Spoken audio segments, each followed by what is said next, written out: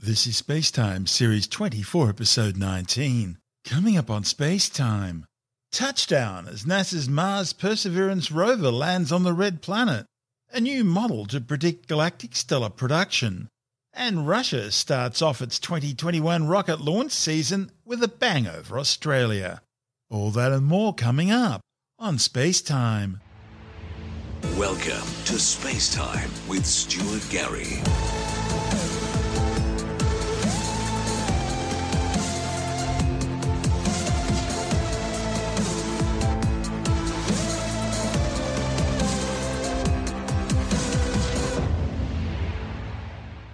After a 7-month, 472 million kilometre journey, NASA's Mars 2020 Perseverance rover has successfully touched down on the surface of the red planet. Packed with groundbreaking technology, the largest, most advanced rover NASA have ever sent to another world touched down right on target in a dry river delta inside the 45-kilometre wide Jezero crater. The crater sits on the western edge of the Ascidius Planitia, a giant impact basin just north of the Martian equator. Scientists have determined that 3.5 billion years ago, the crater had its own river delta and was filled with water. The site was chosen because it's covered in sediment that had been carried down from further upstream, thereby providing a rich hunting ground in the search for life beyond Earth. Key to the successful landing was Perseverance's final approach, culminating with what mission managers like to call the 7 minutes of terror during EDL, entry, descent and landing. Nothing can be taken for granted when you get to Mars. There's a lot of things we just don't know. Space always has a way of throwing us curveballs and surprising us. I mean, until we get the data that says we're on the ground safely, I'm going to be worried that we're not going to make it. Entry, descent, and landing is often referred to as the 7 minutes of terror because it takes about 7 minutes to get from the top of the atmosphere of Mars to the ground safely.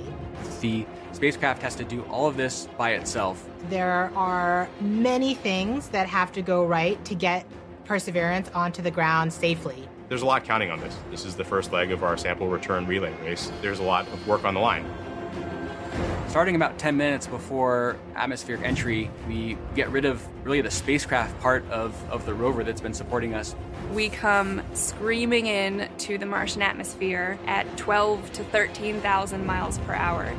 And the heat shield is what dissipates all that initial energy through friction. The vehicle will continue actually flying itself through the atmosphere. It's sort of like a transforming vehicle that went from spacecraft, and now it's kind of like an aircraft actively guiding itself. When we're going slow enough, we deploy a parachute. The biggest supersonic parachute we've ever sent to another planet. It's critical for slowing down the vehicle. Perseverance's entry, descent, and landing borrows heavily from that of Curiosity. But fundamentally, Perseverance is a different rover. She's bigger, she has different instruments. We've added a lot of smarts on the inside to make it more capable so that it can deal with the landing site that we've given it. The science team identified Jezero Crater as basically an ancient lake bed and one of the most promising places to look for evidence of ancient microbial life and to collect samples for future return to Earth. The problem is it's a much more hazardous place to land. When you look at Jezero, all you see is danger. How do we go to a site that we never thought was safe enough to go to before? So the heat shield, which has protected us all the way through entry, is no longer necessary. We need to get that off so that we can actually see the ground. And we can see the ground in a couple different ways. Perseverance will be the first mission to use terrain relative navigation. So while it's descending on the parachute, it will actually be taking images of the surface of Mars and determining where to go based on what it sees. This is finally like landing with your eyes open. Having this new technology really allows Perseverance to land in much more challenging terrain than Curiosity or any previous Mars mission could. Amongst the rocks and the craters and the cliffs, these things are hazardous to the rover, but these are the things that are interesting to the scientists. Once Perseverance has figured out where she is, we jettison the back shell and parachute and light up our rockets.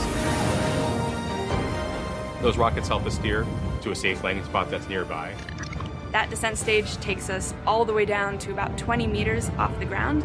That's when we start the sky crane maneuver. And once the rover has hit the ground, the descent stage will cut loose from the rover and fly away to a safe distance. Surviving that 7 minutes is really just the beginning for Perseverance. its job, right, being the first leg of sample return, to go look for those signs of past life on Mars. All that can't start until we get Perseverance safely to the ground.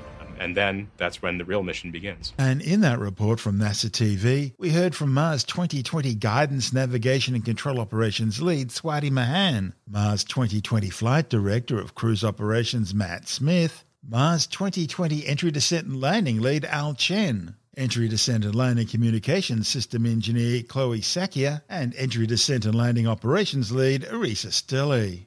But all those thousands of hours of preparation, simulations and rehearsals, all the testing and retesting, and all the checking, double-checking and triple-checking of code for the 1000th time can never fully prepare you for the real thing, as the $2.5 billion spacecraft transitions from its cruise phase into its entry, descent and landing phase, and things get real. And the whole thing's made worse because of the 11-minute 22-second delay in signal time, brought about because of the distance between Mars and the Earth, meaning the entire EDL sequence has to be automated, controlled by the spacecraft's own onboard computers. We're about a minute and a half from cruise stage separation, about 11 minutes, 20 seconds from entry interface. Telecom is confirming that the spacecraft has switched to broadcasting tones. These tones are received directly from Perseverance, but have very limited information content. We won't receive real-time information until about 9-10 minutes from now, once the Mars Reconnaissance Orbiter starts relaying information from Perseverance. Standing by for cruise stage separation, about 10.5 minutes from entry interface. We're continuing to receive tones from Perseverance. We have indication that cruise stage separation has been confirmed by the spacecraft. In about 1 minute, Perseverance's landing software will wake up and begin the final preparations for entry. The first action it will do is to fire warm-up pulses with its entry thrusters. These pulses ensure that the spacecraft gets the thrust that it wants during entry interface. That's confirmation that we got shadowed by the cruise stage as it passed through our beam to the Earth. Telecom indicated actually that we could see a signal that the cruise stage went between the Perseverance entry capsule and Earth. So we saw a little blip, the data stream indicating the cruise stage separation. We have confirmation that the vehicle has started warming up those entry thrusters. Warm-up pulses have begun. At this point, the spacecraft is trying to stop its spin from the cruise 2 revolutions per minute down to 0, and then will turn to its desired orientation from entry. It will separate the 2 balance masses that has kept it balanced during all of cruise. This will allow the entry capsule to have lift when it enters the atmosphere. We have confirmation that the spacecraft has turned to the desired entry attitude. DTE from Radio Science from Green Bank reports carrier lock.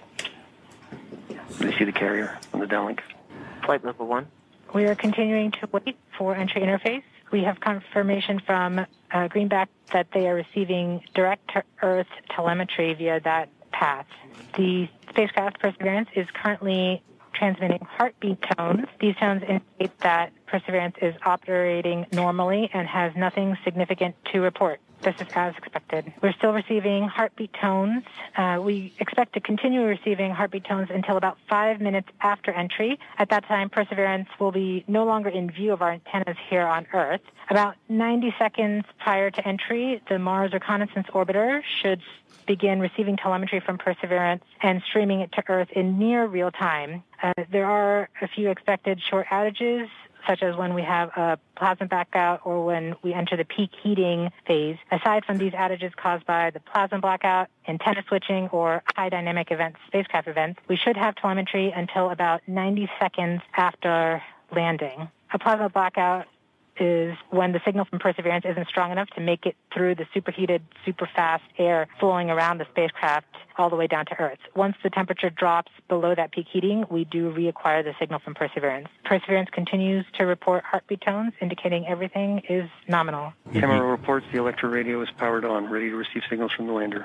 Mars Reconnaissance Orbiter has reported that it's ready to receive the signals from Perseverance. It should be in a few minutes here. We're just Flight level 1 from entry interface. A second spacecraft, Maven, should begin picking up telemetry from Perseverance and will continue to record that telemetry until several minutes post-landing. We won't get that data for several hours after landing as it's being recorded and then will be forwarded to Earth later. We are continuing to receive heartbeat tones, indicating that everything is nominal. We're just under 2 minutes from entry interface. As it gets closer to Mars, Perseverance is actually being pulled in by gravity and accelerating. By the time Perseverance reaches entry interface point, she should be going just under 5.4 kilometers per second. We're at about 90 seconds from entry interface and standing by for Mars Reconnaissance Orbiter to pick up the telemetry. MROs are in receive mode. We have confirmation that the Mars Reconnaissance Orbiter is now relaying data from Perseverance. We're about 30 seconds from entry interface. Perseverance is going about 5.2 kilometers per second and is about 190 kilometers altitude above the surface of Mars. Confirm your jet data flow. About seconds from entry interface, 5.3 kilometers per second and an altitude of about 150 kilometers from the surface of Mars. We have confirmation of entry interface. Perseverance is currently going 5.3 kilometers per second at an altitude of about 120 kilometers from the surface of Mars. The spacecraft is now waiting until it begins feeling the atmosphere of Mars to slow it down. Once there is enough atmosphere, it will start controlling its path to the landing target. Navigation is also confirming that we can see a little bit of that slowdown of the atmosphere on the Perseverance entry capsule. Our current velocity is about 5.36 kilometers per second and an altitude of about 67 kilometers from the surface. We are probably seeing MRO plasma blackout at this point. MRO has lost log. Perseverance.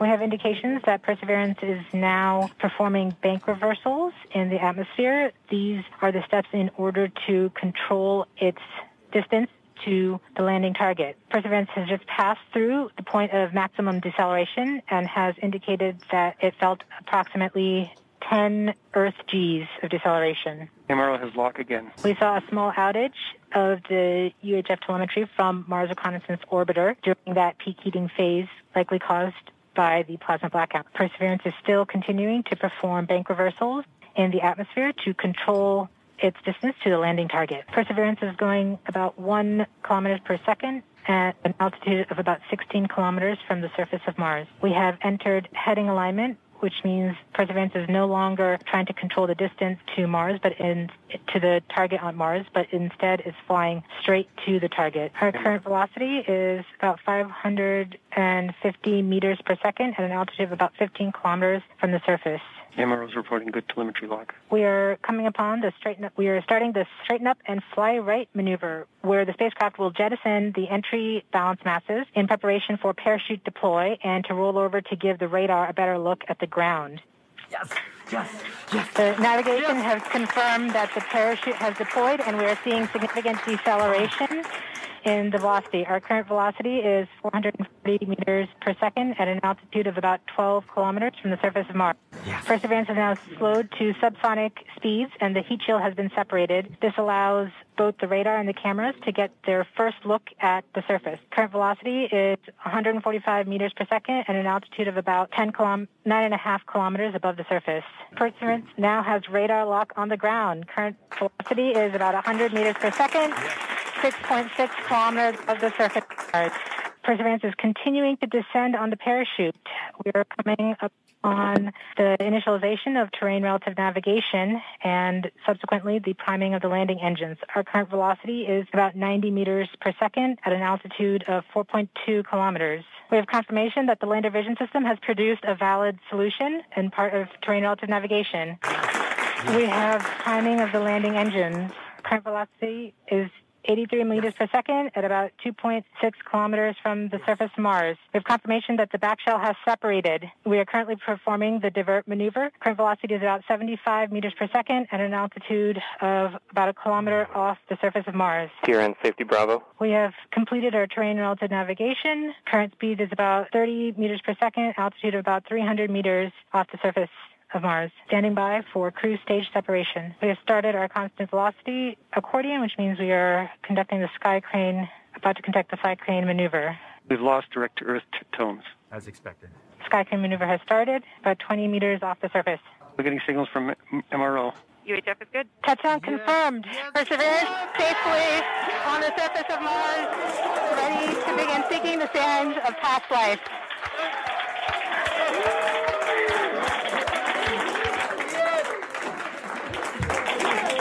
this point, the descent stage has flown away to a safe distance. Perseverance is continuing to transmit direct through Mars Reconnaissance Orbiter to Earth. More reports. They're still getting telemetry from the lander. All right, all stations. Touchdown confirmed. We're going to wait for the images. Flight, we have seen the completion of EDL 3000. Copy activity. That is as expected. MRO is still seeing a strong signal from the lander. Flight, this is OL3. I have the target point on the map. The Mars 2020 mission was launched on July the 30th, 2020, aboard an Atlas 541 rocket from the Cape Canaveral Space Force Station in Florida. The Perseverance rover mission marks an important first step in efforts to collect Mars samples for return to Earth. About the size of a car, the 1,026-kilogram six-wheeled mobile laboratory will undergo several weeks of testing before it begins its 2-year primary science investigation of Jezero Crater. Perseverance, or Percy as mission managers at JPL like to call it, is equipped with 7 science instruments, a robotic arm that's some 2 metres long, as well as 19 cameras and 2 microphones. It's only the 5th rover to successfully complete the journey to Mars, all of them from NASA. It all started with the Pathfinder mission back in 1997 and its Sojourner rover, which was about the size of a microwave oven. It was followed by the twin Mars exploration rovers Spirit and Opportunity in 2003. They were each around the size of a golf cart. And then in 2012, we saw Perseverance's older sibling Curiosity, which is still active and busily exploring Gale Crater. Perseverance will investigate the rock and sediment of Jezero's ancient lakebed and river delta to characterize the region's geology, minerals and past climate. But its primary mission is astrobiology, the search for signs of ancient microbial life on the surface of Mars.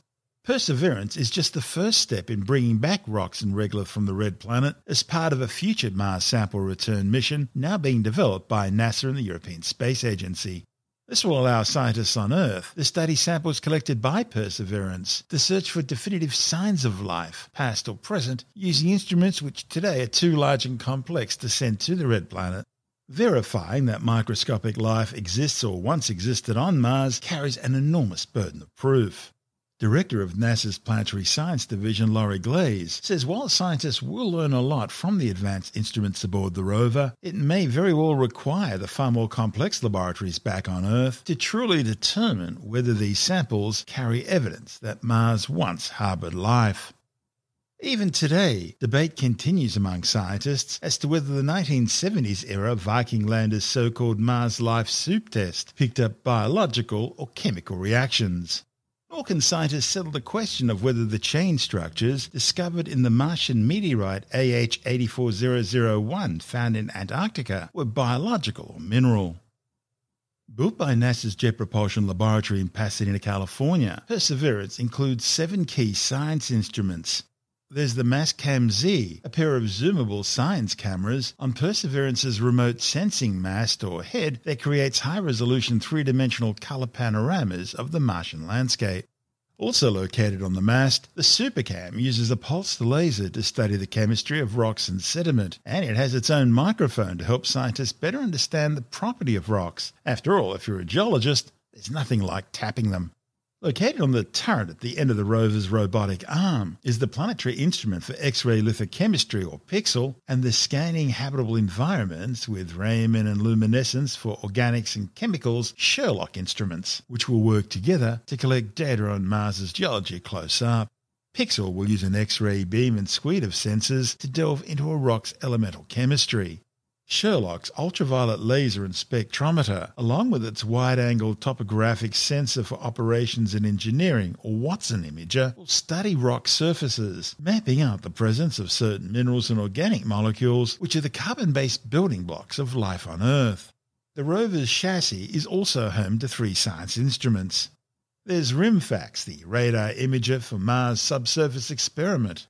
It's the first ground-penetrating radar on the surface of Mars, and will be used to determine how different layers of the Martian surface formed over time. And that data could help pave the way for future sensors to hunt for subsurface water ice deposits. And with an eye on future red planet explorations, there's the Mars Oxygen In Situ Resource Utilization Experiment, or MOXIE. It's a technology demonstrator designed to manufacture oxygen out of the thin carbon dioxide-rich Martian air. Materials used for different types of spacesuits and space helmet visors are glued on a test panel on the rover chassis to see how they survive in the real Martian environment. Meanwhile, the rover's Mars Environment Dynamics Analyzer, or MEDA instrument, which has sensors on the mast and chassis, will provide key information about present-day Mars weather, climate and dust. Currently attached to the belly of Perseverance is a tiny Martian helicopter called Ingenuity. It too is a technology demonstrator, one that will attempt the historic first ever powered controlled flight on another world.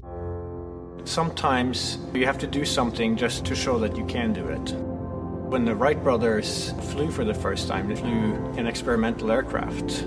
And in the same way, the Mars helicopter is designed to show that we can fly powered helicopter flight in the Martian atmosphere.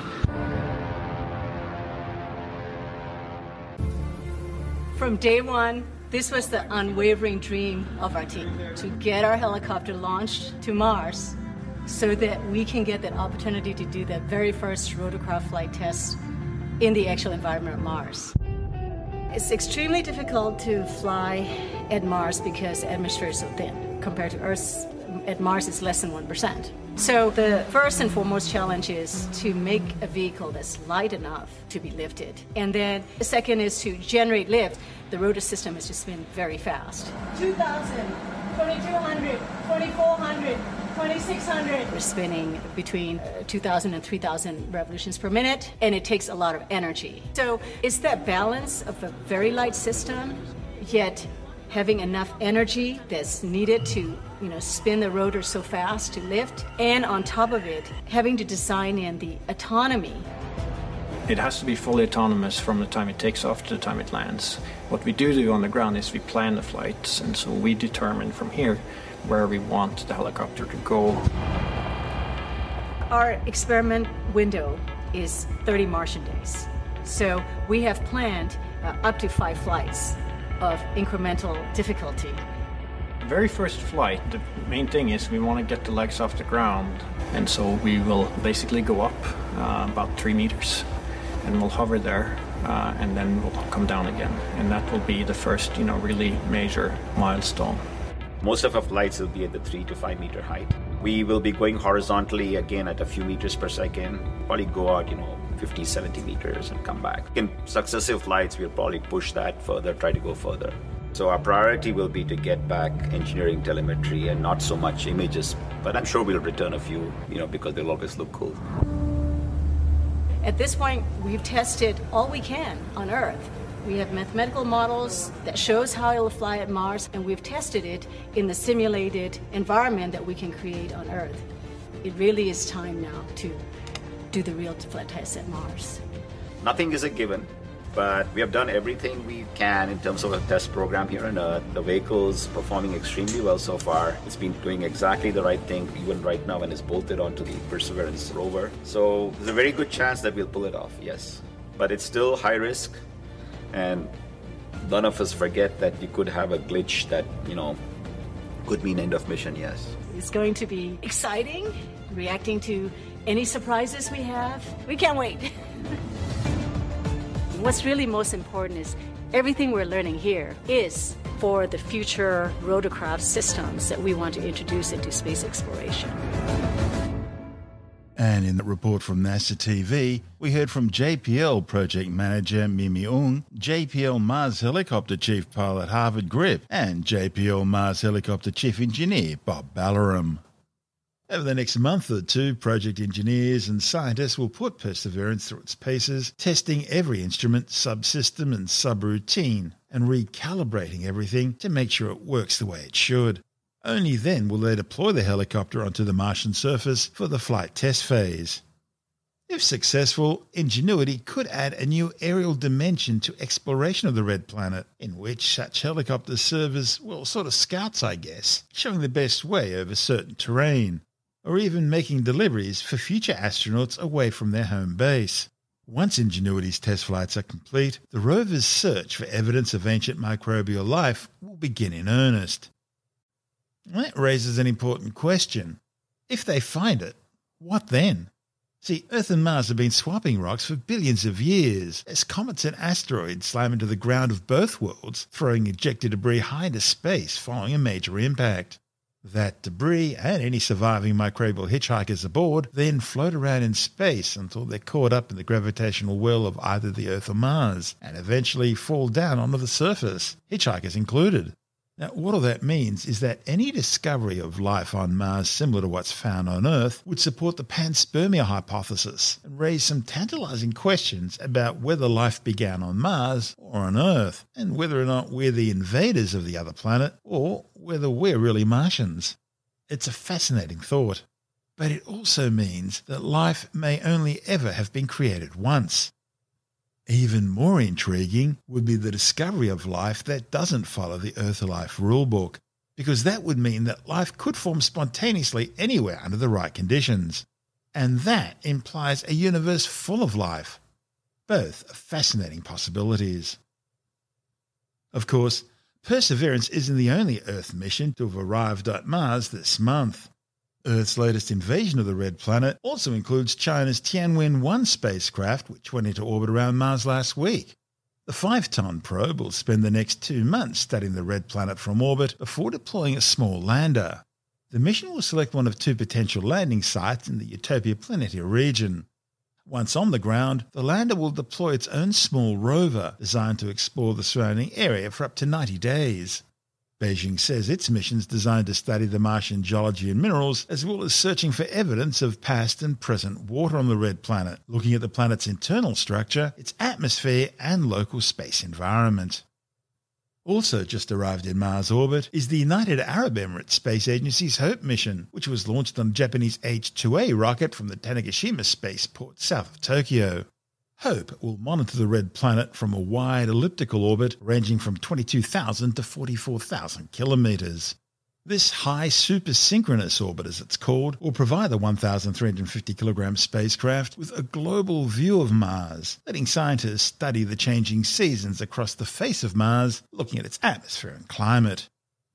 And it doesn't end there. There was to be a 4th mission to arrive at Mars this month. The joint European and Russian space agency ExoMars mission, a follow-on from the earlier ExoMars Trace Gas Orbiter mission that arrived 2 years ago. But a combination of last-minute engineering issues and COVID-19 have delayed that launch until 2022. This is SpaceTime. Still to come, a new model to predict galactic stellar production. And Russia starts its 2021 rocket launch season off with a big bang over Australia. All that and much more still to come on SpaceTime.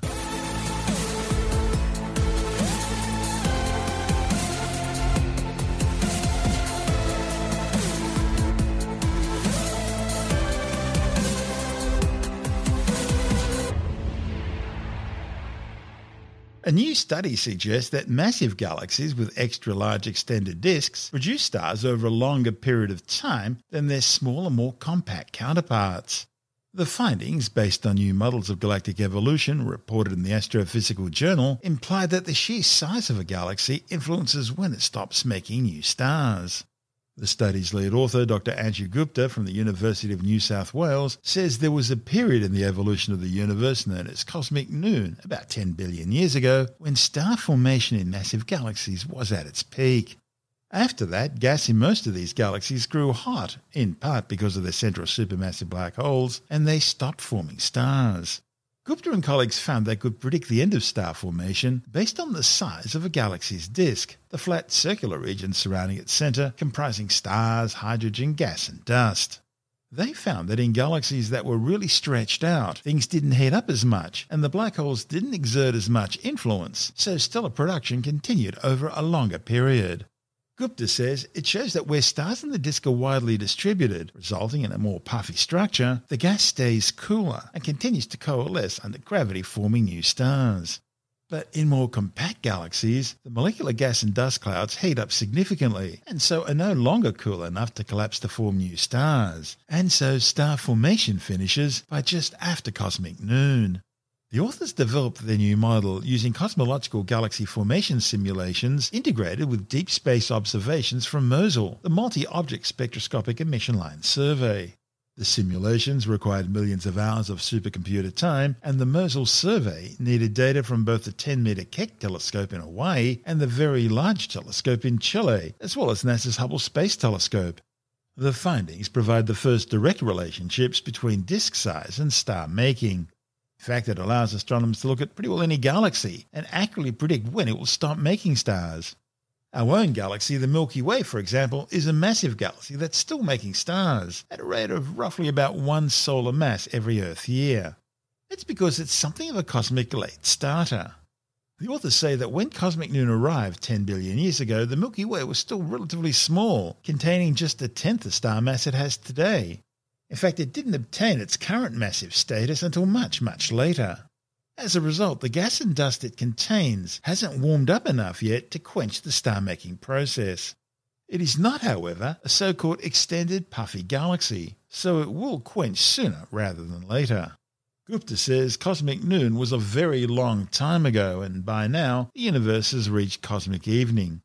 It's not nighttime yet, but star-making has definitely slowed down. So stars are made. So not everything in our universe, it starts from gas. From the beginning, from the Big Bang, we only had gas. But that gas, it collapsed under gravity and slowly it cooled down. And when the gravity was so strong that even the gas could not hold on to itself, it collapsed. And that's how the first stars formed. When the gas could not hold on to itself and it collapsed under gravity. And that's how the stars formed. And all the stars that you see in our Milky Way, they formed at some point in the past 13 billion years or through this collapse of gas. And one of the important aspects of this is the temperature of the gas. If gas is moving very fast, it has different properties for stellar production compared to gas that's moving very slowly and is timed to form molecular hydrogen. Yes, absolutely. For a gas to actually collapse under gravity, it has to be really, really cold. Because gravity, it cannot collect, it's a long distance force, but it's not very strong. If the gas is moving really, really fast, all the atoms are whizzing past each other, they would not be able to come together into a ball and sort of allows the gravity to take over. If there's too much kinetic energy, too much temperature in that gas, it won't be able to collapse and form the new star. So temperature is one of the key factors. And how fast the gas can cool down is also one of the key factors that determines how efficient the new star-making process is going to be. And so, keeping these principles in mind, you guys have developed a model based on observations that indicate the size. It's not just the size, it's the density, the puffiness, as you put it, of a galaxy is important. Tell me about that. Yeah, so actually what we find is that we find a direct link between the size and the star-making process in the galaxy. What we find is that the compact galaxy, they blow out or they turn off their star formation really fast. Whereas the galaxies which have really puffy disks, they continue to form new stars for a long time. So in this work, what we are focusing on cosmic noon, which happened about 10 billion years ago. And at that time, the galaxies were crazily forming new stars. There were a lot of new stars that were continuously forming. And at that time, a lot of gas was getting pushed into the centers of the galaxy. And what the centers of the galaxies have? They have this supermassive black hole. And all that funneling of gas, it leads to really rapid growth of the supermassive black hole. What all this activity does is, it exerts a lot of pressure. It raises the temperature of the gas, as we had talked about earlier, that temperature is really important for the new star making. All this energy that is injected by the black hole and the new star making into the gas, it kind of stops, and it stops the gas from collapsing under gravity and making new stars. But what happens in puffy galaxies or galaxies which have really extended distribution, everything is really slow. They are making stars, but the star making is really extended. And the black holes, they are not so strong. So the star making process, that can continue for a long, long time. Someone used an analogy to explain this, and I quite like it. You can think of it like forest fire. So a small fire in a really, really dense forest, it can burn down the entire forest. But if you light that same fire in a garden, which only has a few trees here and there, then that small patch of that garden might probably die, but most of the garden will probably survive. So what are extended puffy galaxies? They are more like a garden than a really, really dense forest. And they survive for a long, long time. And how does the Milky Way fit in all this? So the Milky Way, it's a massive galaxy, but at cosmic noon, it wasn't a massive galaxy. It was about 1/10 of its current size. And it only attained its massive status after it underwent a series of mergers over the period of time. And since our Milky Way is not as extended as the extended galaxies that I'm looking at, so it's going to quench after some time. Sooner rather than later, I would say. Now, you used an important word there, quenching. Quenching can occur in all different sorts of manners. A quasar being produced, an active galactic nuclei can cause quenching. At the same time, when you have two galaxies merging into each other, as has been the case with the Milky Way, that can trigger star formation as well. Mm-hmm. So you've got all these other factors you've got to consider that have to pile on top of the model that you guys have created. Yes, absolutely. But that's why it has been so, and we still don't really understand how exactly the quenching is basically shutting down of star formation. And we still don't know how actually the star formation shuts down. And that's why this prediction, our work is quite significant, because it shows that by just looking at the size, we can make a prediction that how fast this quenching will happen.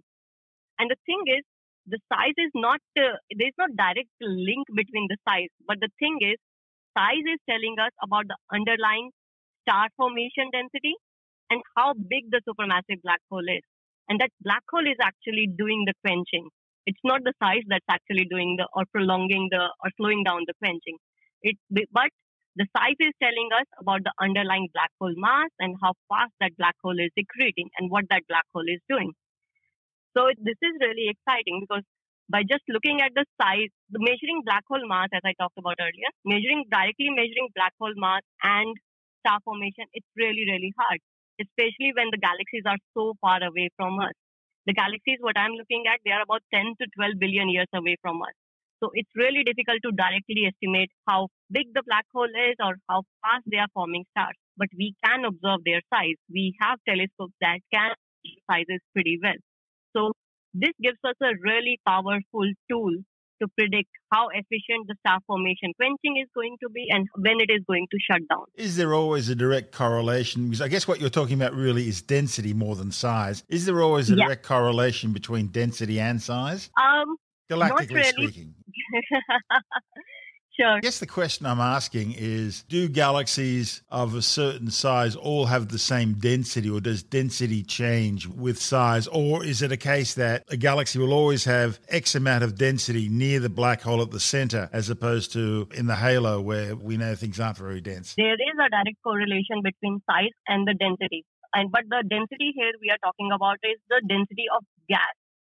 And because a galaxy is not just gas, it has stars, it has black hole, and each of those things, they have their own density profile. But what is essential for the star-making process is gas. That gas has to be dense enough that gravity can take over and cause it to form new stars. And we see that with the spiral arms of galaxies, which is where most of the stellar manufacturing goes on. Yeah, absolutely. And the thing about spiral arms is, if you look at the gas, where the gas is most dense, then you see that gas is most dense just near to those spiral arms, not exactly on those spiral arms, because spiral arms are the stellar nurseries where the new star-making process is actually happening. So these new stars, what they have done is they have consumed the gas that was there. So the rest of the gas is sort of parallel to those spiral arms. That gas has been consumed by the stars along the spiral arms. All this has real profound implications for the evolution of not just the galaxy, of the universe as a whole. We're in the stelliferous epoch at the moment. That must be coming to an end soon. Well, cosmically speaking, I guess.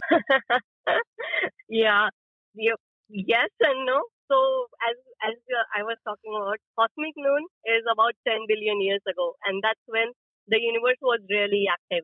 That's like the peak of the star formation activity in our universe. And what you can say that right now we are almost in the evening. Milky Way is still forming stars, but it's not making a lot of stars. It's only making one sun per year. So that's not a lot for a Milky Way type galaxy. So you can say that we are almost in the cosmic evening in some sense. we are not really quiet. Everything is not just quiet like in the nighttime yet, but things have definitely slowed down. I guess there are a couple of wild cards in there, dark matter and dark energy. Yeah, those two. Yes, especially dark matter. We still don't know how dark matter really assembles, especially when you're looking at galaxies which are so young, 10 and 12 billion years ago. Most of the galaxies didn't have these beautiful spiral arms. Their dark matter profile didn't particularly look like what it looks like right now. So these are absolutely wild cards. And we are trying to understand what they look like, how they assemble, how the two different dark matter blobs, they sort of come together, form a galaxy and become part of a galaxy, etc. So yes, these two are a bit of a wild card that are still requires a lot of research. And dark energy wasn't near as important back then as it is now either. Yeah. Yes. To be honest, I don't know if I can say anything about we don't know if we can say anything about how significant dark energy contribution was for the galaxy evolution back then. I guess that depends also on the force of dark energy too, whether we're heading for a big freeze or a big rip. Yeah, probably. Let's talk to Anshu Gupta from the University of New South Wales and Astro 3D, the AIC Centre of Excellence in all-sky astrophysics in 3 dimensions. And this is Space Time. I'm Stuart Gary. Still to come, Russia starts its 2021 rocket launch season with a bang over Australia. And later in the Science Report, Australia's COVID-19 national vaccination rollout finally gets underway. All that and lots more still to come on Space Time.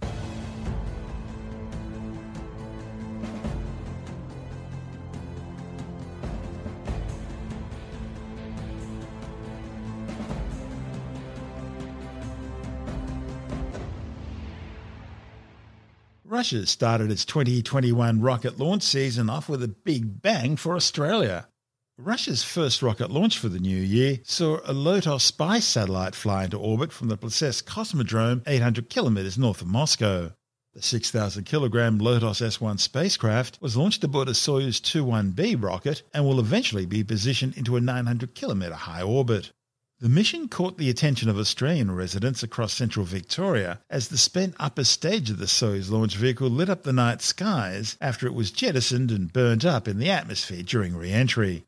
The spectacular debris trail, which lasted about 20 seconds, was seen by people as far away as Bendigo, Daylesford, Rochester, Kyneton, Echuca and Cashmore, streaking across the sky before exploding in a flash. Locals first speculated it might have been a meteor, but its low angle of descent and its low speed, just 6 kilometres per second, are all telltale signs of it being space junk. The Russian Lotos S1 is a SIGINT intelligence gathering satellite. It's designed to detect, locate, eavesdrop and characterise foreign military radio communications. This is Space Time.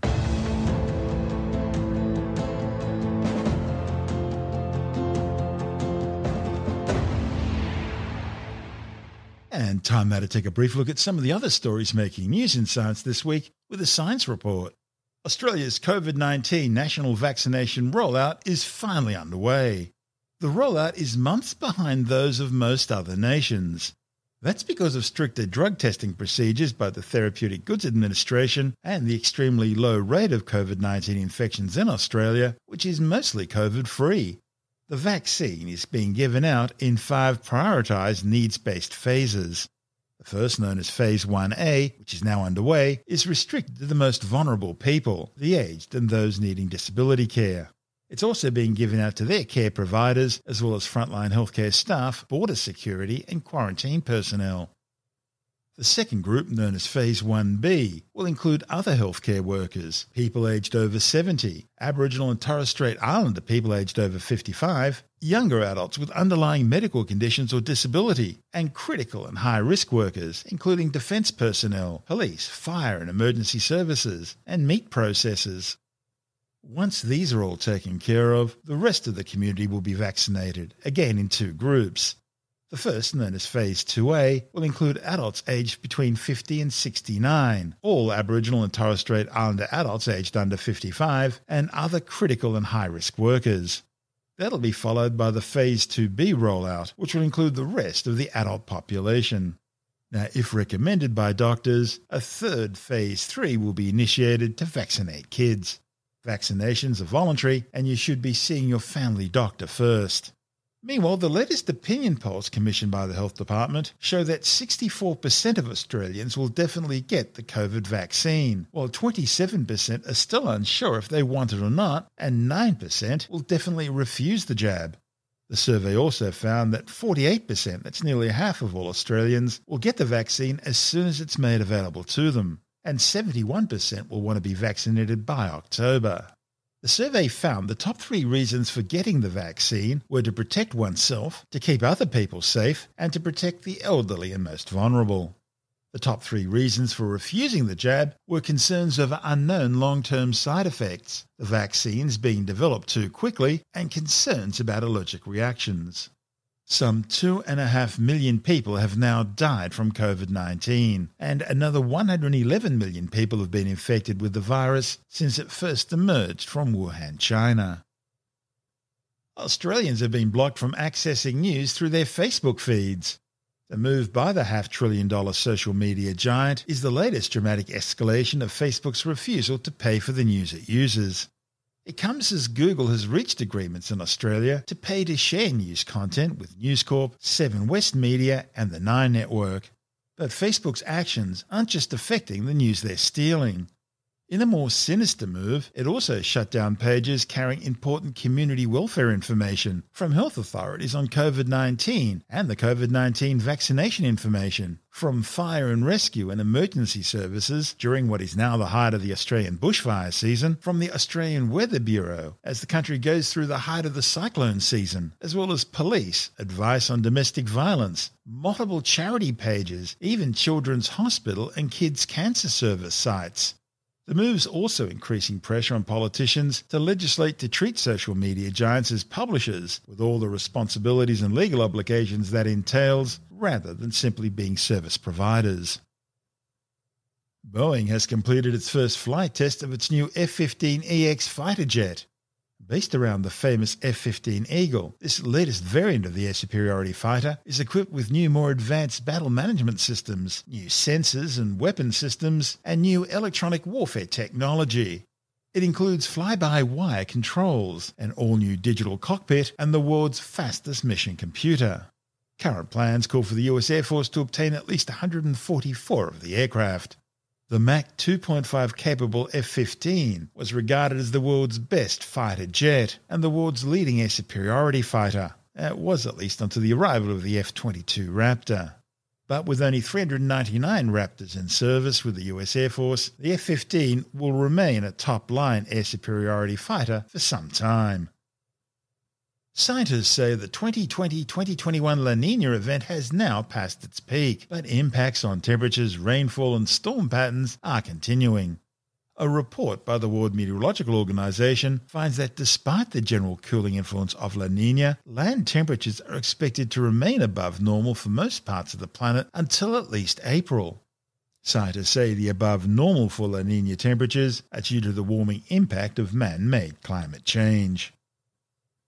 Well, if you've ever watched Finding Bigfoot, you'll know that despite plenty of eyewitness reports, lots of howls, rock throwing, banging branches, and even the occasional footprint, the show's 4 intrepid investigators never actually find a Bigfoot. Of course, North America isn't alone when it comes to reported sightings of giant hominids. Even the tiny city-state of Singapore has its own Sasquatch candidate, as Tim Mendham from Australian Skeptics explains. There's actually monkey men type thing, Bigfoot characters almost everywhere in the world. We actually did a study once of Bigfoot in various places. You can hardly find a country that doesn't have one or two. There's a lot in the US, all over the place, places you'd think there'd be no chance of having a Bigfoot. But in Singapore, which is not exactly a big area, it's an island. A lot of it is built up. In the middle of it is a bit of a national park. It's called Bukit Timah, which is Timah Park. It's about the size of a backyard, isn't it? Well, it is.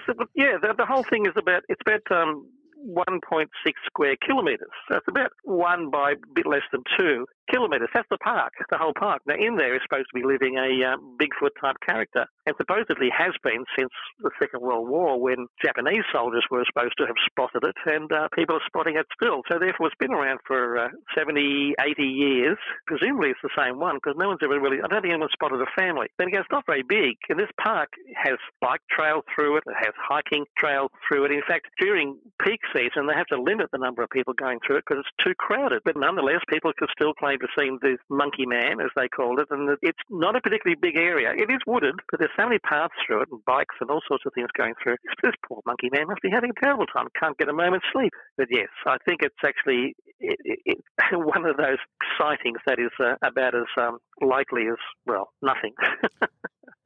But there are photos, and one particular story that was published fairly recently has some rather unconvincing photos. A rough shape in a park somewhere amongst the trees, and if you highlight the rough shape and do lots of imagining and do lots of touching up, etc., you can see what looks like a very tall monkey man, which would be hard to hide in a small area, 1.6 square kilometres. They're called squatch blobs, and they're very common when you're looking for Sasquatch in the United States. It's the closest you ever get to evidence. And in Singapore, this one will be squashed, definitely, because it's such a tiny area. Poor thing.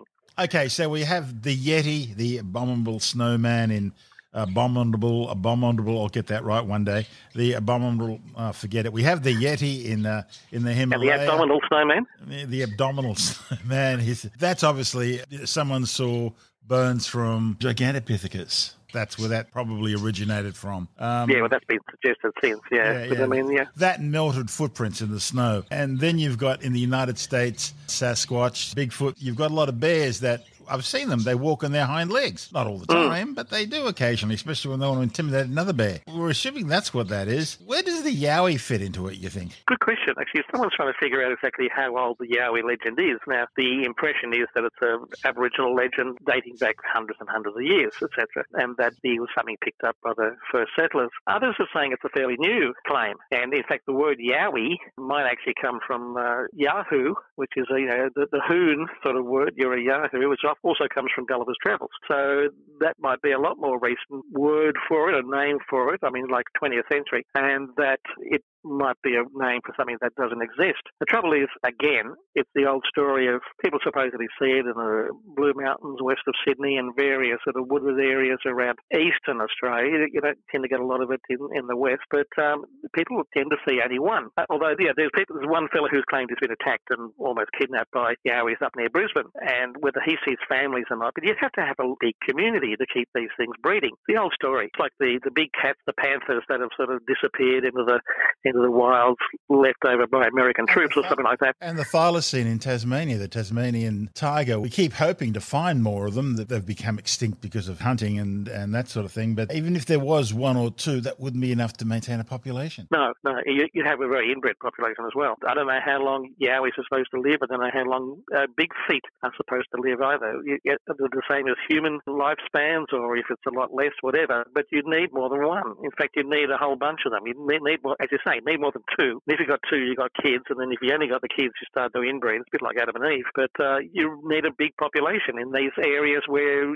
you just do not see them. In fact, the evidence, like this one from Singapore of Yowies in Australia, is not very good. But people say, there's a lot of evidence. But if each bit of evidence is pretty poor, like a 2 out of 10, a lot of them doesn't make a 10 out of 10. It makes a lot of 2 out of 10s. That's all you've got. So each bit of evidence you have to judge on its own merits. This photo from Singapore is pretty pathetic. And the same, unfortunately, goes for Yowies and Bigfoot and Yetis and all sorts of things as well. That's Tim Mindham from Australian Skeptics.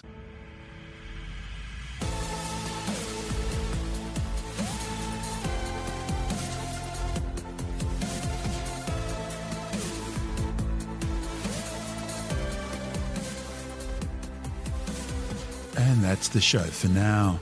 SpaceTime is available every Monday, Wednesday and Friday through Apple Podcasts, iTunes, Stitcher, Google Podcast, Pocket Casts, Spotify, Acast, Amazon Music, Bytes.com, SoundCloud, YouTube, your favourite podcast download provider, and from spacetimewithstuartgary.com. SpaceTime's also broadcast through the National Science Foundation on Science Zone Radio and on both iHeartRadio and TuneIn Radio. And you can help to support our show by visiting the SpaceTime store for a range of promotional merchandising goodies. or by becoming a SpaceTime patron, which gives you access to triple-episode commercial-free versions of the show, as well as lots of bonus audio content which doesn't go to air, access to our exclusive Facebook group, and other rewards. Just go to spacetimewithstuartgary.com for full details. And if you want more SpaceTime, please check out our blog, where you'll find all the stuff we couldn't fit in the show, as well as heaps of images, news stories, loads of videos, and things on the web I find interesting or amusing. Just go to spacetimewithstuartgary.tumblr.com. That's all one word, and that's Tumblr without the E. You can also follow us through @StuartGary on Twitter, @SpaceTimeWithStuartGary on Instagram, through our SpaceTime YouTube channel, and on Facebook, just go to facebook.com/SpaceTime with Stuart Gary. And SpaceTime is brought to you in collaboration with Australian Sky and Telescope magazine, your window on the universe. You've been listening to SpaceTime with Stuart Gary. This has been another quality podcast production from Bytes.com.